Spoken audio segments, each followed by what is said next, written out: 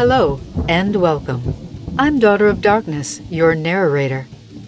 Ventriloquism is not a modern art. It dates back to the ancient Greeks. Back then, the public thought that the practitioner of the art had the voice of the dead or the devil in their stomachs, and that's how they were able to make inanimate objects seemingly speak. So are ventriloquist dummies simply a time-honored form of entertainment? Or evil emissaries of Satan sent to torment you and devour your very soul? Have a listen to tonight's story, then decide for yourself. So sit back, relax, let me lead the way, and let's get scared together.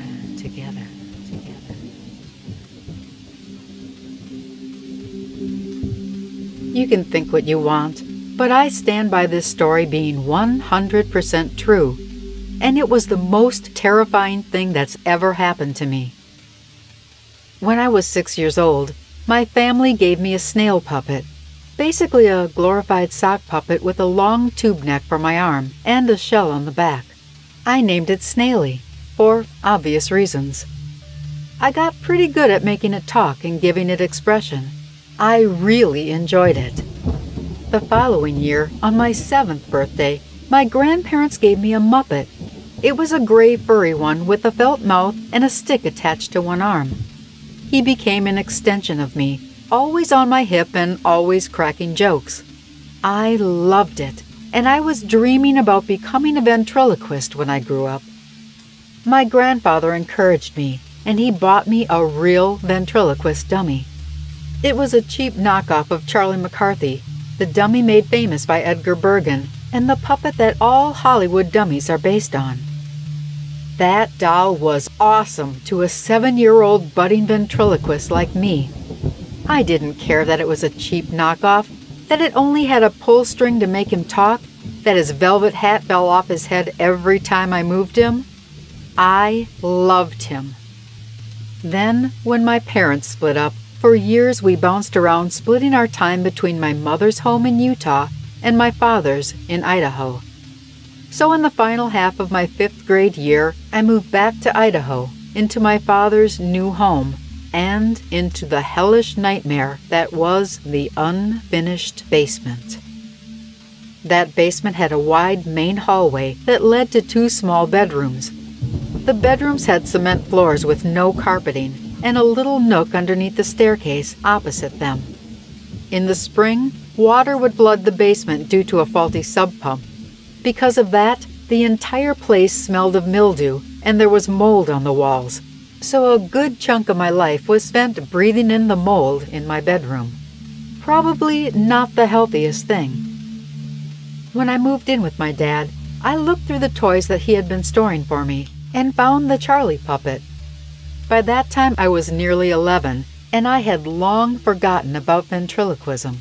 But seeing Charlie again reignited that flame, and I was at it again. Until a couple of months later, when I got my first computer. Suddenly, learning DOS Basic was my new obsession. I cast Charlie into my moldy old closet and moved on to more adult things. Eventually, my father put him away in the storage shed outside for safekeeping. From the moment I moved into that house, the basement was my greatest fear. When I found out my dad was sticking me into that dingy, unfinished basement bedroom with no carpet and mold on the walls, I pitched a fit. Not because it was gross, but because I was terrified of that entire space. The stairs were open-faced with no backing to them, so you could see into the small storage space underneath. I always felt like something was back there, waiting to grab my legs as I walked up the stairs. I used to book it up that stairs at top speed in hopes of avoiding that fate. The only light in the main room was a single bulb hanging on the end of a long wire. It wasn't designed to be like that, but the bulb was hanging from the mount that should have been attached to the ceiling. My father mounted it twice, but both times it fell down and was swinging within a week, so he just left it that way. There was also a wood-burning stove in the middle of the main room that needed to be fed every couple of hours during the winter to keep the house warm. Despite my terror of the basement, the job of feeding that fire fell on my scrawny little shoulders. So it was one day in the middle of winter, I was in the basement feeding the fire. Since moving in, I had been experiencing weird things, like hearing bumps in the night and having things fall off the shelves when nobody was near it, things like that. However, this was the first time that something truly terrifying happened to me. As I was feeding wood into the fire, I heard a deep guttural growl coming from below the stairs to my right. I froze. Then I closed the door to the stove and slowly turned to look at the stairs. As I did, right behind me, I heard a male voice say, "I will kill you," whispered in a deep voice. I lost it and ran screaming up the stairs. I think I only touched 3 of the 13 steps on the way up. I ran to the back of the house and huddled under some blankets, crying. I never wanted to go back to that basement again, but eventually I had to go back down to my room. From that point on, though, every little sound had me on edge when I was down there. As time passed, though, I was able to convince myself that I imagined the whole thing, and I went back to living with just a general fear of the basement. Until another day when I was feeding the fire.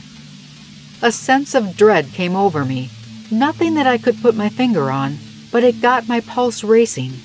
I went running up the stairs and was nearly to the top when the one thing that I had always feared would happen, happened.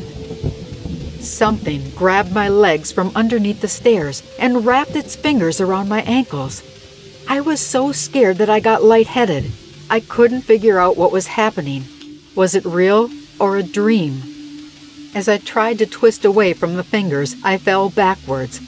I didn't hit a single step on the way down, just landed flat on my back on solid concrete. I felt the wind get knocked out of my lungs, and then I passed out. I don't know if it was from the impact or the fear. I just know I lost consciousness. I also don't know how long I was out, but when I came to, my head hurt more than it had ever hurt in my life, and I felt dizzy, not fully aware of my surroundings. I had to crawl up the stairs to the main part of the house. Then I laid down on the couch and fell asleep. My dad got home a few hours later and woke me up. I told him what happened, and he looked me over for any serious injuries before telling me that I must have had a dream. I was tired and lethargic for a few days after that, but eventually I felt normal again, and I ended up deciding that it had been a dream. Stuff like that just doesn't happen in real life. Thinking back now, I must have suffered a head injury and should have gone to the hospital, but my dad was very much the walk-it-off type of guy. My brother was very aware of my fear of the basement, and he would torment me as much as possible, jumping out from behind walls to scare me, or sending me down to get things from the basement, just because he knew I was afraid. The worst thing he did, though, was to move stuff around in my room at night. My room didn't have a door, so it was pretty easy to sneak in and move stuff around while I was sleeping. He would put my toy chest in front of the doorway, or turn my desk upside down and put my chair on top of it. There was never anything subtle about it. I didn't want to fuel his behavior or give it any attention, so I never got upset or even mentioned it to him. I just put everything back the way it was and ignored it. My mom always told me that he would just grow tired of his pranks if he knew they weren't working. It was old school, don't feed the trolls. So eventually it stopped. Or so I thought. One night, my brother's prankster spirit came out in full force. I woke up to a loud knock on my closet wall. I looked over, and in the dim of the nightlight, I could see my ventriloquist dummy Charlie sitting on top of the toy chest, facing me. I let out a little nervous laugh. Charlie had been put away in a garbage bag with the other toys that I no longer used, and that bag was stored in the shed, in the backyard. I was sort of proud of my brother for the effort. This had a lot more subtlety and class than his usual pranks. But I ignored it and fell back to sleep. A while later, I was awoken again by another knock, and I sat up hoping to catch my brother in the act. This time, Charlie was on the floor, sitting upright and facing my bed. I rolled my eyes and let out a long sigh. I respected my brother's conviction to the prank, but I was a little too tired to deal with it. So again, I rolled over and went back to sleep. For a third time, I awoke to a knock. This time, the doll was again sitting on top of my toy chest. But this time, I flipped out and I ran into my brother's room, telling him that I was tired and he needed to stop messing with me. The only problem was, his room was empty. It slowly dawned on me that he hadn't been home all day. He had been spending the night at his friend Nick's house. I had been alone in the basement all night. It was quite some time later that I discovered that my brother had never moved anything in my room at all, ever. In fact, by all accounts, he did everything possible to avoid going into my room because he said it gave him the creeps. I felt like I was going insane. I couldn't fathom how that doll ended up sitting on my toy chest, or how it even got inside the house in the first place. I ran upstairs, crying uncontrollably. My dad's door was locked, so I fell asleep on the couch. The next day, I woke up and it felt like it had all been a dream. But dream or not, I was done with the basement. I started sleeping on the pull-out couch every night after that. I don't remember the story I told my dad. Something about being bothered by the mold, I think. But I never slept in that room again. Luck was on my side, and the basement started to flood heavily over the next few months, so my dad eventually moved me to an upstairs room. I thought my troubles were over. But that was just the beginning of a nightmare that was to span almost a decade of my life. At this point, I should explain a little bit about how this particular doll looked. Here's a photo I found online of the authentic Charlie McCarthy doll on the left, and then there's the knockoff Charlie doll on the right, like the one I had. As you can see, he had a hard-molded plastic head and hands, and his right eye had a slot carved out to hold a plastic monocle. I lost that monocle pretty early on, though. He also had a felt hat that got beaten up pretty quickly by me, so it was misshapen. His jacket could be removed and his whole torso and arms were made of white cotton. The elbows were just a length of tubing divided by a thread to make it look like he had elbows. And the painted hair on my Charlie doll had worn off a patch in the back, showing the flesh-colored plastic through the paint. He had 2 plastic shoes that you could take on and off and could tie, but I had lost one years earlier. Inside the other one, I had painted 2 letters with white paint. The letters were parts of my last name, so I won't divulge what they were, but they were distinct and very much support my claim that Toy Story was a ripoff of my life, as it came out 2 years after the events of this story. The last important detail was that it had a braided nylon loop sticking out of the base of the neck. When you pulled the string, the mouth would open and close. I hate that doll now with a burning passion, and looking at it makes me sick to my stomach. As I said, after Charlie showed up in the basement, I refused to sleep down there ever again. And that was the first time that I ever stood up to my father about anything. He did try to force me to stay in the basement again, but I'd wait until he was asleep, then I'd sneak up into the den. He'd get up for work every day and find me sleeping on the couch. Eventually, he stopped trying to make me go back down there. It was summer by this time. I slept in the den the entire summer, but my dad didn't like the idea of me sleeping on the couch all the time. So eventually, he moved my bed and toys into my sister's room. When he did that, I asked him to put Charlie back in the shed. I watched my dad put Charlie in a plastic bag with all my other dolls and puppets from my younger years. He wasn't pleased about it, though, saying that I was being dumb and I needed to just grow up. Because my sister was only 8, she had a very early bedtime.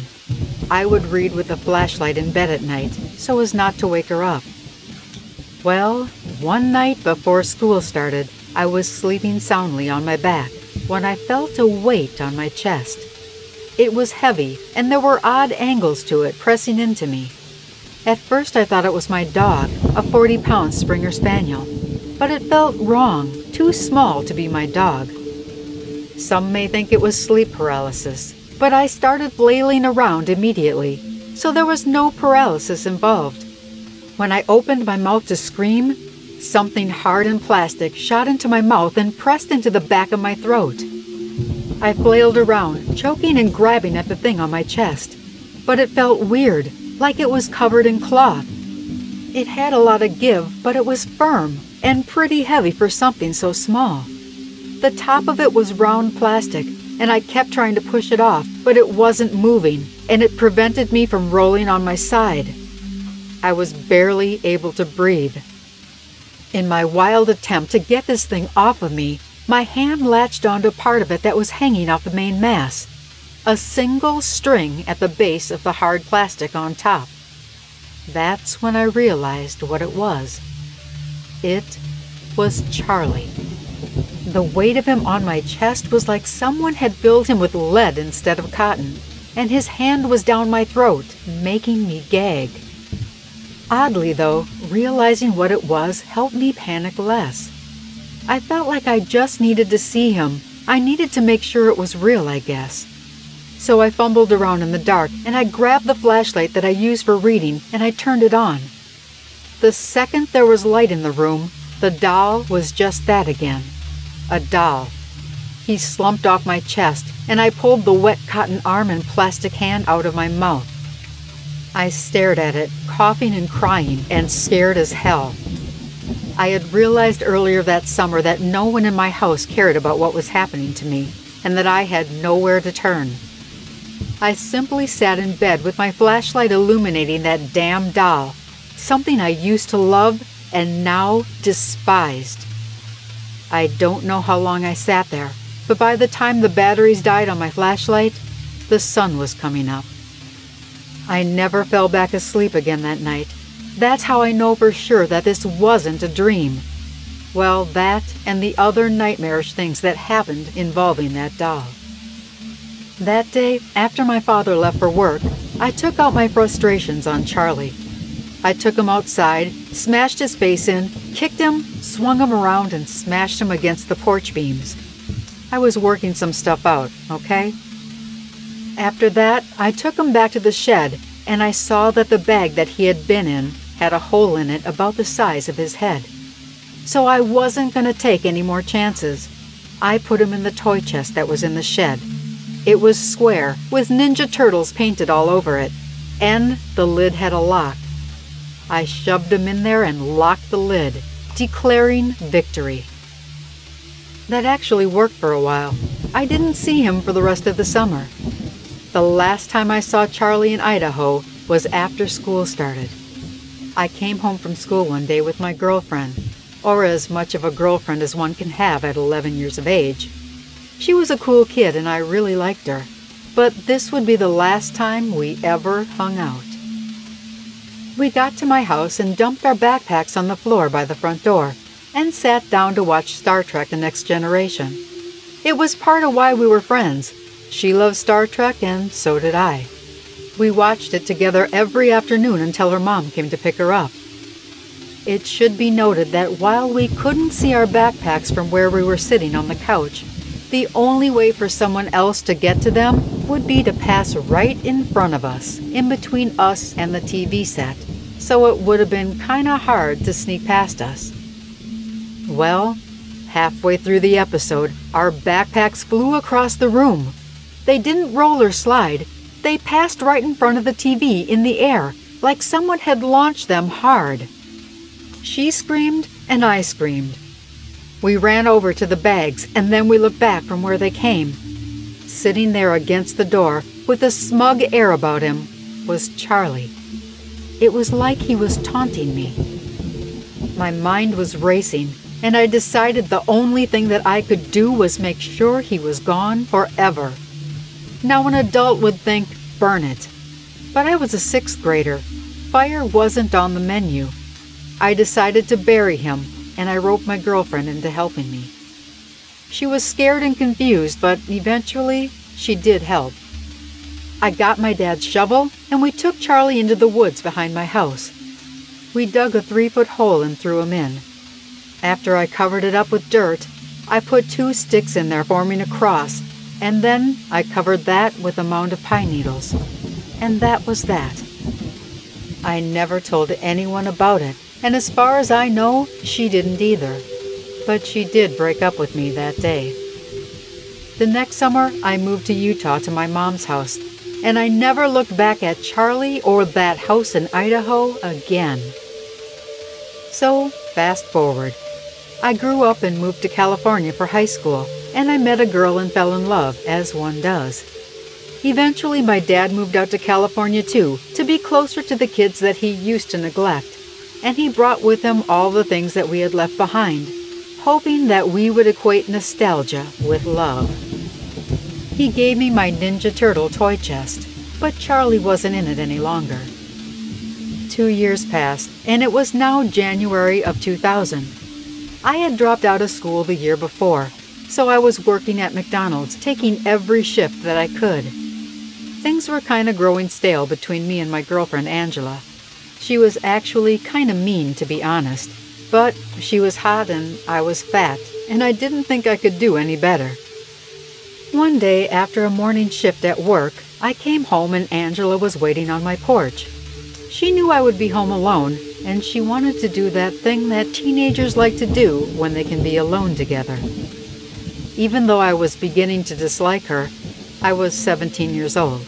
Need I say more? We went into my room and I told her I was going to take a shower to get the McDonald's grease off me first, when she asked me why my bed was so dirty. I turned to look, and on my bed was a small set of sticks, crossed, underneath a pile of pine needles. To me that made no sense. There were no pine needles anywhere near my house. Also, although I'm sure you've made the connection already, at that time, I hadn't. I simply commented about how weird it was, brushed them all onto the floor, and did what we came to do. Afterwards, as we were sitting there talking, she said something about not knowing that I had such a cool-looking doll. I followed her gaze, and sitting right on top of my Ninja Turtle toy box was dear old Charlie. Now, I'm not going to lie to you, I was not smooth about this at all. I screamed like a little girl, felt dizzy, started hyperventilating, and really thought I was going to pass out, as a ton of thoughts came crashing down on me all at once. The weirdest thing, though, is that this doll was perfectly clean and intact. He still had the jacket that I had lost long ago, and his hat was perfect, and he still had the monocle and both shoes. Angela couldn't understand why I was freaking out so hard. I asked her to check the inside of the shoes and tell me if she saw anything. She went over, took the shoes off and looked inside, and she found the white paint with the special mark for my last name. I ran over and grabbed Charlie. As I picked him up, it finally dawned on me what the pine needles meant. I spun around to look next to the bed where they had been swept off. There was nothing on my floor now. I told Angela all about it, and she was finally understanding why I was so upset. I checked that doll all over. He had the same bald spot, everything. This wasn't just a similar doll. This was him. This was my Charlie. Angela wanted to know the whole story, so I explained it to her over my Weber grill. That day I learned that plastic stinks when it burns, and it leaves a residue at the bottom of a charcoal grill. I also learned I wasn't as crazy as I thought, because as he burned, we both swore he was screaming. A part of me wants to think that it was just air escaping from the head as it melted, but I don't think that's the truth. Anyway, once Charlie was barbecued, I haven't seen him since.